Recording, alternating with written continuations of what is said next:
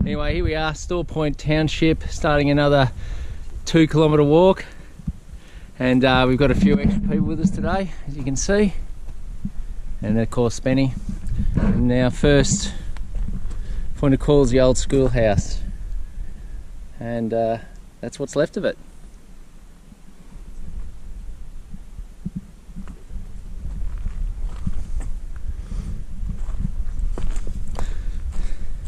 Not sure what this is, whether it was a cellar or a collapsed mine shaft.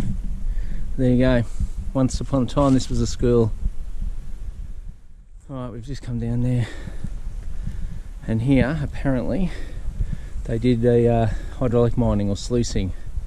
Basically washing the soil down into a channel and looking for gold that way.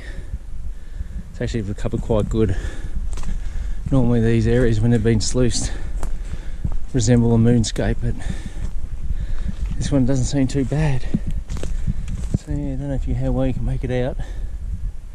So yeah, right, we'll keep going. Okay, here we are, Kearns Creek. There's a little bridge. Stop and get some photos of this. And Spencer's just up there on the high path. We're going to take the longer path. Here we are at the Store Point burial ground, and I can see a grave. I'm sure there's heaps more.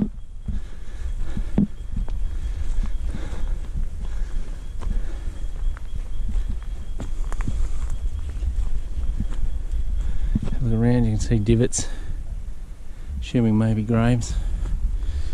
And there's one here.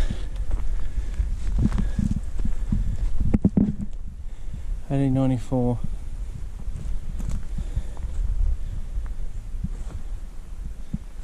Yeah, there we go. Don't know how many people are buried here. The sign may have actually said. I'll go and have a look. Okay, we're still here, and you can see children's graves. I think Ian was about to entice us with some of his wisdom. Ian, go. I was just about to talk that often around this area they did notice a lot of ghosts, particularly around the cemeteries area, in the old photographs that they took. Oh, really? Sometimes there is evidence of it, apparently. Oh, good. So yes, I don't think we'll get anything, but you never know, we'll have a look. As you can see here, we have a small hut site, possibly just a tool shed. Maybe it was a house, who knows. Not much left. Alright, we continue. Up to another house site. This has actual path and everything leading up to it. It's quite, must have been a reasonably significant structure in her day. So, as you can see, nice little effort on the path.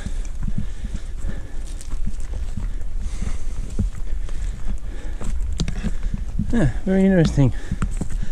That looks like where the fireplace was. Yeah, very good. Someone's made their own fireplace / fire pit. Very good. Now look down here, look like the more sluicing have taken place. I think it has. See down there. Here we are again, crossing McKean's Creek on our way back. This is one of 2 crossings. Don't get confused, there is 2 crossings. That's where we just come from. And that's up there's the last house site I saw. So we'll just keep going. Apparently there's a couple more hut sites. I think that's about it for here. Anyway, right, get some photos and we'll move on. Right, as I was just walking in, I thought, oh, could this be a hut site? Nice and flat, and boom. That sign there, yes it was. The chimney was on the corner there, you can see. And yeah, a couple of old relics even, from the looks of it.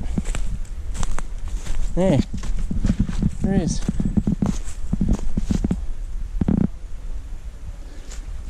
Yeah, another hut site.